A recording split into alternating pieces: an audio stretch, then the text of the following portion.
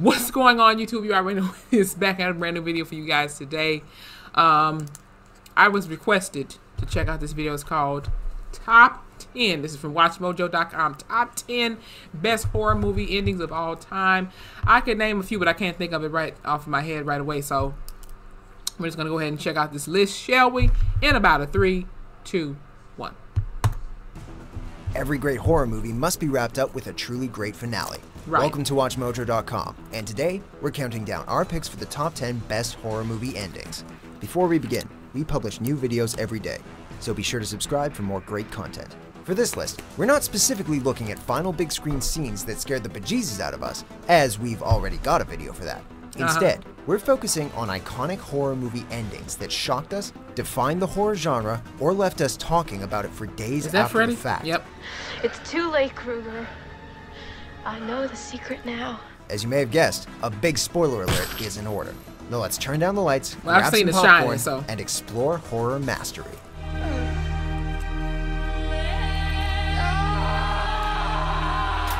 Number 10, Wreck. This What the hell is 2007 this? Spanish horror film is criminally underrated, doing more for both the zombie genre and the found footage genre than most movies that came before and after it. Angela and Pablo find themselves locked in an apartment building with strange and violent tenants slowly picking off the residents one by one. While the thrills and carnage are exhilarating throughout, it's the final 15 minutes that leave viewers breathless and on the edge of their seats. Ending in a dark room in the apartment, with Patient Zero lurking in the shadows, shaky cam and darkness are used superbly This is to some make Outlast, this ending truly Resident Evil satisfying type shit while going on. returning zombie films to their horrifying glory. I knew it. Number 9, Gonna get The dragged. Thing. You the only one who made it? The Thing surely stands out as one of the greatest horror movies of all time. And one of the ugliest particularly damn with regards characters. to body Ew. horror effects that stand the test of time over 3 decades Okay, later. that looked nasty. A group of researchers at an Antarctic research station find a mysterious specimen that takes various human forms to pick off the characters one by one. Oh, I saw this clip. The true mastery lies in That the looks so paranoia that disgusting. any person could be the Thing in disguise, with mounting suspicion up until the film's explosive climax. Did you kill it? Where were you, Charles? 2 survivors emerge, and the ambience oozes distrust, while the score subtly racks tension levels up to 11. Equal parts satisfying and maddening, few horror films leave viewers discussing the outcome quite like this one. What do we do? Why don't we just wait here for a little while? Number 8, Saw. So I was good. Get help. I'm going to bleed to death. The Saw franchise You may look have like it. zeroed Your in lips on the about torture pale as porn hell. aspect in later installments, but the first movie managed to produce a gripping storyline that left viewers' jaws on the floor without I the forgot help about of that part. He had Jigsaw's voodoo contraptions. dolls and everything. 2 Little men place find set themselves for 'em. chained in a How you rundown really was bathroom, gonna pull this with shit the dead off? corpse between them, sparking the first of many questions they attempt to answer before it's too late. The final sequence reveals mystery after mystery in rapid succession, until it's revealed the alleged corpse was actually the Jigsaw killer all along. Yep. There's a slow-acting poison coursing through your system, which only I have the antidote for. As Jigsaw departs, epic music and expressions of despair are blasted upon the viewer, until we are effectively left with Adam in total darkness. Yeah, that shit. Game over! That's fucked up. Number 7, The Blair Witch Project. Dad? I'm so sorry. While Wreck may have breathed fresh air into the found footage genre, this film brought it to life, all for the price of $60,000. It follows 3 fictional students who set out to make a documentary on the Blair Witch that allegedly haunts the woods of Maryland. Once is the why I'm audience was hesitant about introduced to camping. the abandoned house at the film's climax, heart rates collectively spiked as the I'm a unspeakable camp happens, outside my largely backyard. off Other screen. than that, that's it. Where is he? Where are you? The ending earns its spot due to visceral, realistic sensations that feel like a snuff film.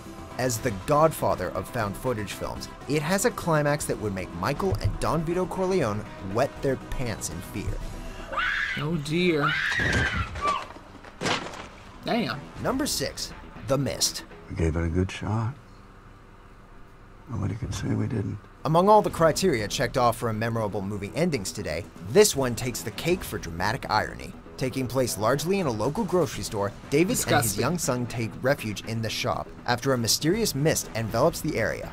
The mist is followed by terrifying, imagine that. demonic creatures and plenty of grisly deaths. What the fuck is that? The survivors What kind of eventually demonic come face ass to face spider with was their that? demise, Ugh. and David mercifully Hate shoots spiders. everyone, including his son, with the remaining bullets, though he doesn't have one to kill himself.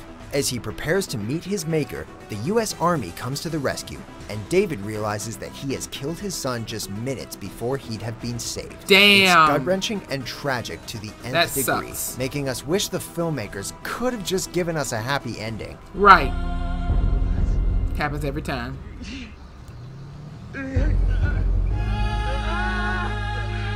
Number 5, A Nightmare on Elm Street. Feeling better?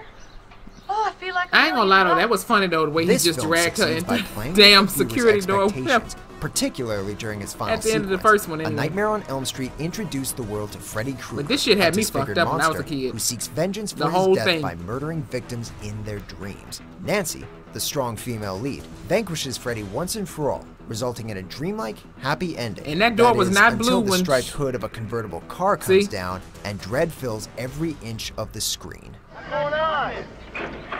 Told you. Hey, I'm not doing it. Viewers are thrown from relieved and content to anxious and terrified in a matter of I mean, he seconds. came through and dragged the Finally, shit out of her. the inevitable takes place in a fashion that would make the most stoic among us jump out of our pants. Bam. Ooh.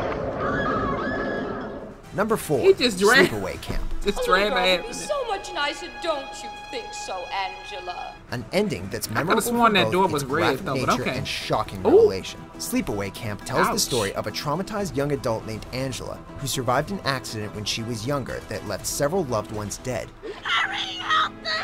Ugh. She is forced to join a summer camp to help with her introversion, and various tormentors I never heard wind this up movie dead, before. suggesting a secret protector watching over Angela. The final reveal is a naked Angela holding her suitor, Paul's severed head. Oh, and Angela has a penis. She was a man in disguise all along. What the fuck? God, she's a boy. She look creepy as hell. Sensory overload That in shit the is most creepy. wickedly compelling fashion earns this a spot on our list, with a final shot that's securely placed in nightmare banks for years to come. I bet we can find something interesting in the walk-in. You never know what you can find in there. Number 3, The Sixth Sense. Why do you say that like that? Why did you leave me? I didn't leave you. Is it the most famous movie twist Oh, of all is this the time? one where I see it's dead certainly people? up there. Cole Sear is a troubled Yep. child who claims to see dead people. A psychologist by the name of Dr. Malcolm Crowe sets out to help Cole, and a compelling narrative and chilling encounters follow. Upon second viewing, the clues were everywhere. Dr. Malcolm was dead the entire time. The Let me see. Take your hand. Oh, God. Its obviousness makes the reveal that much more astounding, and placed young M. Night Shyamalan at the epicenter of Hollywood nearly overnight. The Sixth Sense proves that gore and constant thrills aren't required for a truly great horror movie. Just attention to detail, rounded characters, and a quality ending that's still being discussed decades later. When did it, it doesn't even hurt anymore. Number 2, Carrie. I wouldn't let her go to the Oh, that shit had me traumatized Tommy and too. all the others gone. The end especially. It's best we just go away for a while.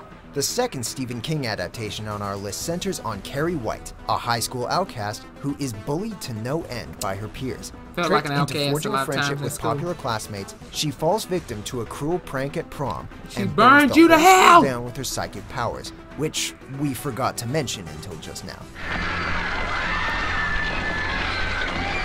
A murder-suicide accident leaves Carrie 6 feet under, and another dreamlike sequence ensues. It's so obvious that this is built up to one final jump scare, but the scene is so technically masterful, it takes everyone by utter surprise. It sure did for me. As one of the greatest jump scares in movie history, it also serves as the perfect ending to an unsettling tale. It's all right. I'm here. It's all right. I don't want to have no dreams like that. Before we unveil our top pick, here are a few honorable mentions. Oh, Lord!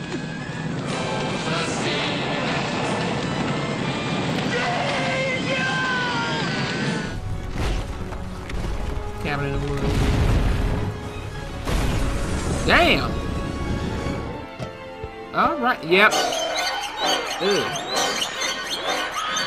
Yep. That had me messed up. I'm like.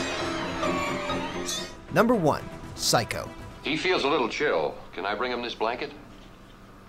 Sure. We love our jump scares, but genuine horror transcends went cheap way back thrills with this and one. truly gets under your skin long after the end credits. One of Alfred Hitchcock's greatest Oh, clips I saw brought this clip. a He was serial like- killer to the silver screen with violence, twists, and narrative choices that had never been seen before. It's sad when a mother has to speak the words that condemn her own son. Ending with Norman Bates in police custody and the voice of his mom playing in his head, showing how truly some psychotic Jason and type shit. deranged Norman is. Oh, they know I can't even move a finger, and I won't. I'll just sit here and be quiet. His stare, her voice, The Fly, they all tap into a dark corner of the human psyche we wish to avoid at all costs. Psycho is a You think? rare film that will still be relevant 100 years after its release. The unnerving ending wins the top spot for this and much more. Why, she wouldn't even harm a fly. Okay, that's just creepy. For me, I'm gonna have to like movies that I think had a pretty good ending as far as horror movies. Even though it probably had me messed up in the head after seeing this. I know I talk about this movie a lot. Dead Silence. It was really good. I didn't expect for Jamie to die, and I mean, spoiler alert, I guess, for people who didn't see it. But I didn't expect for Jamie to die. Like, he survived everything else. Okay, he survived going in a little Ravens Fair place where Mary Shaw was at, being chased by him. Well, him and the officer was being chased by her, and you know, she was just floating. That part scared the shit out of me. And then the music was, ah, you know how they do that, the damn hype ass scenes and shit get all tense and whatnot. And you know, he survived that because you know the police officer, I forgot what his name was. He didn't survive. He had fell over. He started screaming. So obviously, if you scream when Mary Shaw is present, you're fucking dead. He survived that. He survived after seeing his wife dead on the bed, like dead to the bed, shall I say, because she was literally sitting up there propped the way the dog was. And everything else. Everything else. He survived this whole movie. He survived that nightmare he had seeing Mary Shaw in the curtains like this. That shit scared the hell out of me. Like, I'm telling you, that movie had me messed up as a child. I'll never forget it.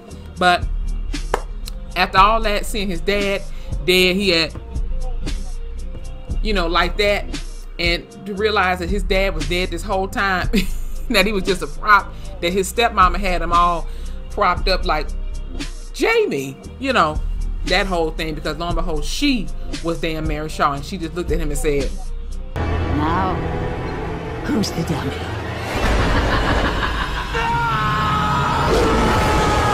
That part had me messed up, and that evil ass laugh. Shout out to both of them, okay? Shout out to Mary Shaw, one of my favorite horror movie characters. But yeah, he was dead to the bed, and they had him all propped up like a puppet. In the puppet book, it was him, his wife, not Eddie, whatever the hell that damn police officer name was.